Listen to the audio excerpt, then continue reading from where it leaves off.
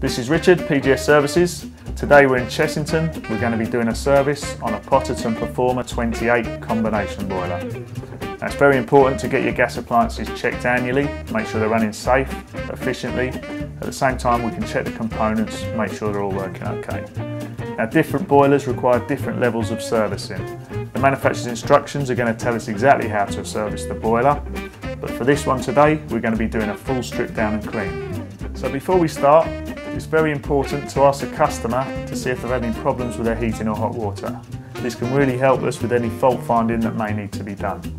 Now with this one, we know that the radiators are coming on when they're running the hot water. Also, they're having to top up the system pressure around about once a month, which is far too much.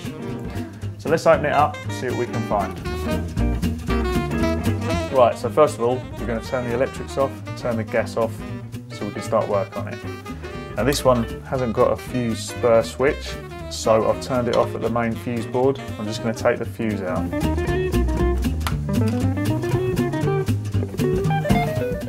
Oh, it's a 13 amp, should only be a 3 amp, so we'll just put a 3 amp when we put it back.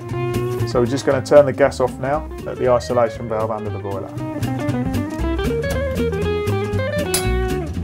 Okay, so this is a Potterton Performa 28 combination boiler. This is the display, this is the pressure gauge. This indicator normally should be reading around about 1 to 1.5 bar. As you can see, it's quite low. That's indicating that there's a leak somewhere, so we're going to check that out later. Okay, so we're just going to take the case off now. Nice and easy on these, it's just 2 screws.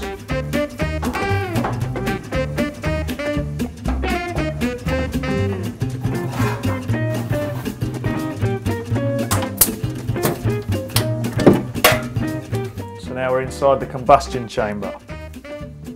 There's a little bit of dirt down the bottom there, we're going to have to clean it out later.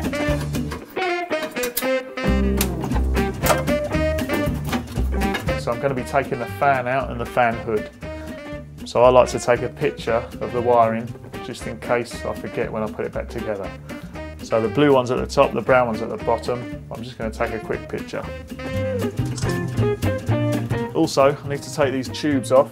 So I'm just going to put a bit of tape around the top one so I'll remember which way the tubes go when I go to putting it back together.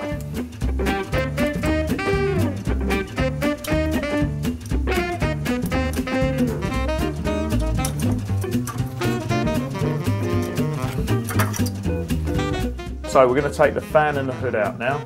I'm just going to loosen off the fan clamp. I'm going to undo the screws on the hood and then we're going to pull it out. Voila! As you can see, the insulation panel was cracked in 2 places. So we'll just have to order up a new one for that. Right, so now we're just going to take the burner out and clean the injectors.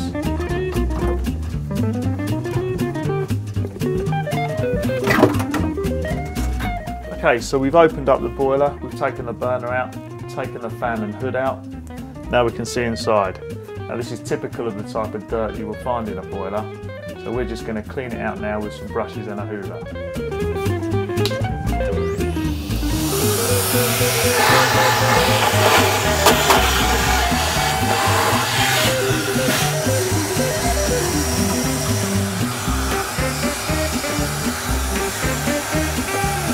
So we're just checking the expansion vessel now. We've attached this pump to the expansion vessel, which is behind the boiler. We're going to check the pressure, and this one's got 0 pressure. It should have half a bar, so I'm just pumping it up to half a bar now. Right, so we've cleaned it all out. Everything else looks like it's in good condition. So now we're just going to put it all back together.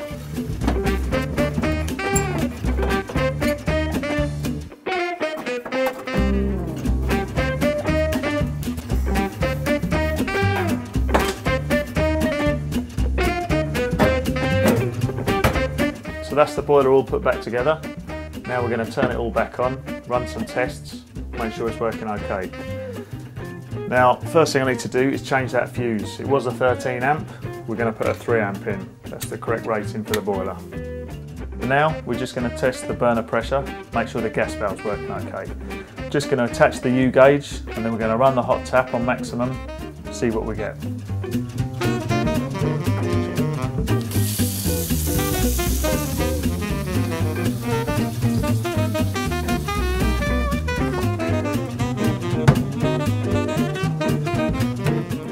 Right, so now that's all set up, we're just going to go and turn the hot tap on again, do a combustion analyzer reading, make sure it's all okay.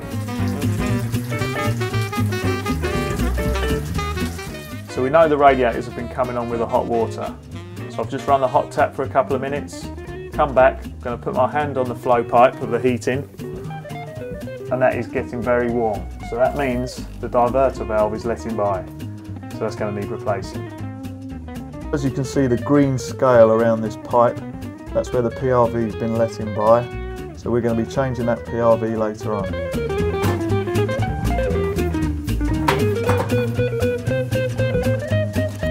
So that's it, the service is all done, the boiler's working safely and efficiently. We did find a couple of defects, one with the diverter valve and one with the pressure relief valve. So we're going to order up those parts, come back tomorrow and get those fixed. In the meantime, we're just going to fill in the service record and that'll be it, job done. So I'll see you next time.